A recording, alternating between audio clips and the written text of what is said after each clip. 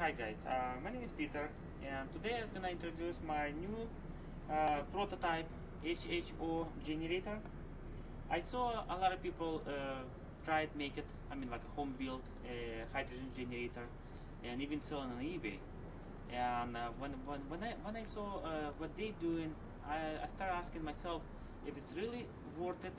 If it's really work, and also how safe that system what they selling it can be. And then I find that it's actually worth it to install it. You can save it maybe $5-10 on a gas tank. It depends how efficient can run. But if it's really safe, that's another question. And basically I start working on my own design, and that's what I got. Almost 6 months later, that's what I come out with. Basically, it looks pretty simple. Maybe it's not it's not good looking system, but it makes it portable, and I think it's pretty safe already. I got two switches. It's a power. That's a cooling fan power. It's got cooling fan up front to cool down system. It has a temperature gauge, digital one, and it's pretty small. It's like maybe 12-inch long or 13-inch long, 12-inch high, 6-inch wide. It's probably around maybe 6-8 pounds or so. It has a nice handle. That's a power supply. I call power supply. It's a 70 amp power supply with digital ampere meter. That case you can see what's current. It's got a coolant fan up front. It's got a main switch, just for in case if something get wrong. Here's the one switch. That's the main one. Here's got power switch also for a generator. Second switch is for a cooling system. Here's a breaker, 30 amps, and on a 10 amp current load, it's doing probably 30 to 35% efficient. Which it's plenty good. On my Nissan, which is it's right there, we're gonna install that system right now. It's on a full tank on a highway, it can do for 520, 550. It depends how you're driving. And in town, the best numbers I got around 420, 430, 430 mile on a fuel tank, and it's a 21 gallon tank. The car what we installed, it's a 2006 it's a 2000 V6 4 liter. The factory specs is doing around 14 to 19 mile per gallon. Let me install it, and then I can show you a little bit more. Okay, now we did install it in this car. And basically, got two wires and one rubber hook.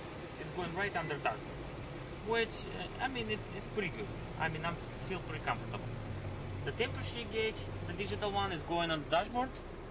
Now I can see what's the temperature. It's 117.5, and here's how it looks. That power supply. It's got a big, nice blue readings. You can adjust. Right now it's showing like 1.92 amp. You can adjust up to let's try. Right now it's 35, 37, 40, 45, 50, 60, 62 amp. Which, believe me, it's more than you ever use it. Lately I'm running on a 10 amp rate current, and like I said, on 30 amp, on a 10 amp, I got probably 30 to 35% efficient. Instead, for example, instead for 14 mile in town, actually in town that car doing pretty good. In town I got around 20-22. Highway I got around 25-27. Which is the factory is 19 actually. It's doing pretty good. If you keep it RPM not over 2500 RPM, 25, 27, something like that. I mean, if you rev it up around 3 or 4,000, I mean, it's gonna take a lot of gas, you know. There's no doubt. And I mean, but if you drive normally, like usually you do, you know, it's doing pretty good. And with that power supply, with temperature gauge, I try to keep everything under control. And in that case, I can see what's the temperature in cell and what's the amperage rate. Why? Because when you install it and when you adjust it, if you got manual adjustment or something, which you not really can see, after a couple hours driving time, the temperature starts going higher, and also it's gonna increase load automatically. And if you don't have nothing to control it, how to control it?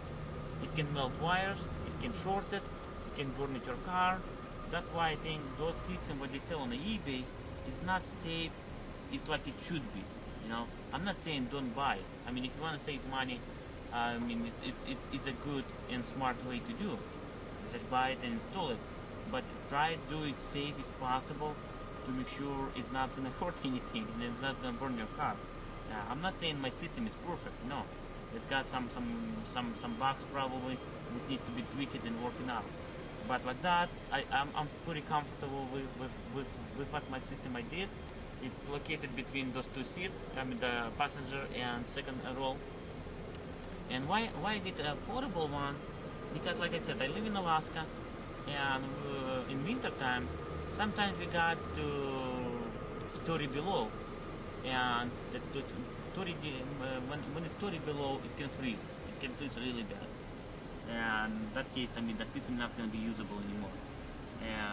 When I start work on a portable one, I start thinking that way. I said, okay, I mean, if it's going to be portable, it's going to be simple to put it in, put it out. I can carry it as a lunchbox.